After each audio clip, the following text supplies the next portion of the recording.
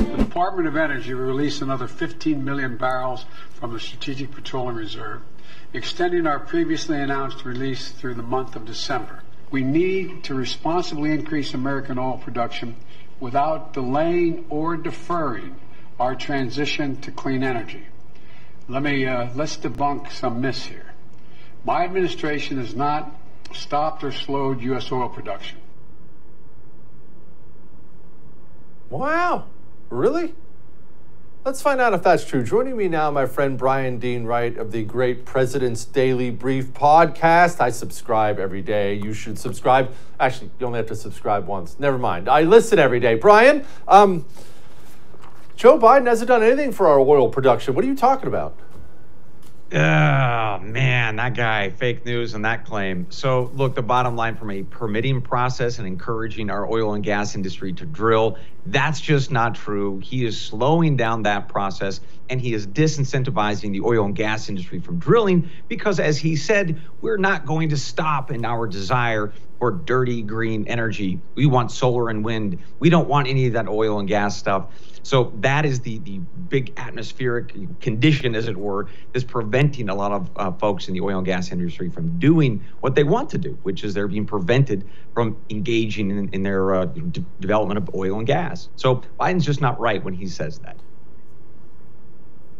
Okay, I do find it funny that the president, actually, and all of his advisors, they all say the same thing. We need to get off this filthy, disgusting oil and gas, and we're going to screw those scumbags over the first chance we get. Also, hurry up and make more oil while we switch to solar panels. Do I have that about right?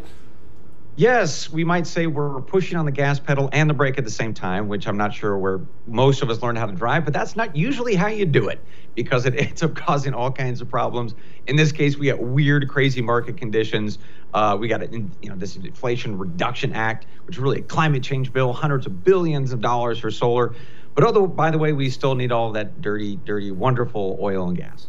Doesn't make any sense. Well, he also uses this line, they love using this throughout, of they're making record profits. Companies are making record profits. Are the oil companies making record profits? What's going on? All right, so let's unpack this because Biden and his team continually attack three different groups of people: gas stations, refineries, and oil and gas companies. So let's start with the first one. Gas companies are not the boogeyman here. All right, they may make about 2 to 5 cents per gallon off your gas when you go to a station. Most of the profits that they make are actually in the convenience stores. So let's just be very clear with that one. And about 60% of every single store you see, these gas stations, they're owned by a mom and pop outfit. So not a big corporate conglomerate. Second, the oil refinery issue. Biden has attacked these guys as well. But the issue here is we used to have 250 oil refineries in this country back in the 1980s.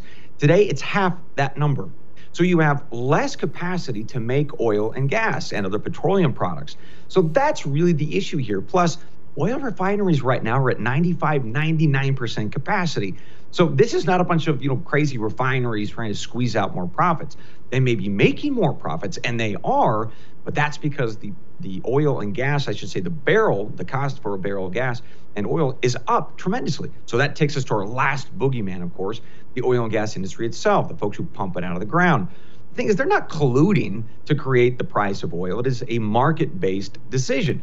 And that, of course, is being set by lots of different factors, from the war in Ukraine to, yes, there is an oil cartel called OPEC and OPEC Plus.